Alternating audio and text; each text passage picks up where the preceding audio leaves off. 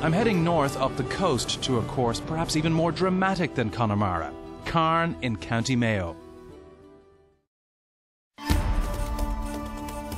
This is another gem originally designed by Eddie Hackett. In fact, it was the last course penned by the great man before he passed away.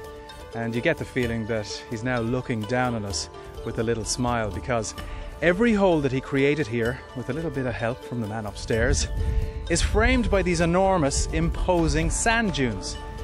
And it makes you realise that no matter who you are as a golfer, there is no way that you could ever feel bigger than the game, especially here at Carn.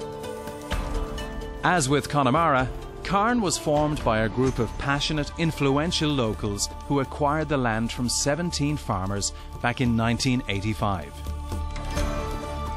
I think golf at Carn really, it's like a journey back in time to the origins of the game of golf. Basically, it delivers an unforgettable experience to golfers, and we're hearing that all the time, particularly from US players who are just amazed by the beauty of the course and the natural terrain. This is unbelievable. Look at those sand dunes. It's like a roller coaster. I think you certainly need to be putting well here, but also when the wind is up, you can be standing on some pretty high sand dunes and you need to keep the ball low. You definitely need to keep it below the wind when it's blowing. Well, what a course. Now time for a well-earned rest.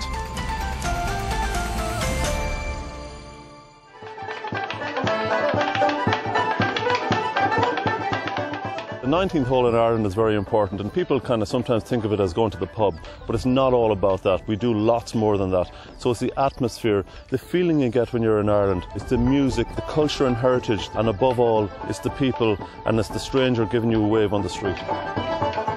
We have a famous saying in Ireland called Céad Míle Fáilte, and that's 100,000 welcomes, and for sure that's what you get when you come to Ireland.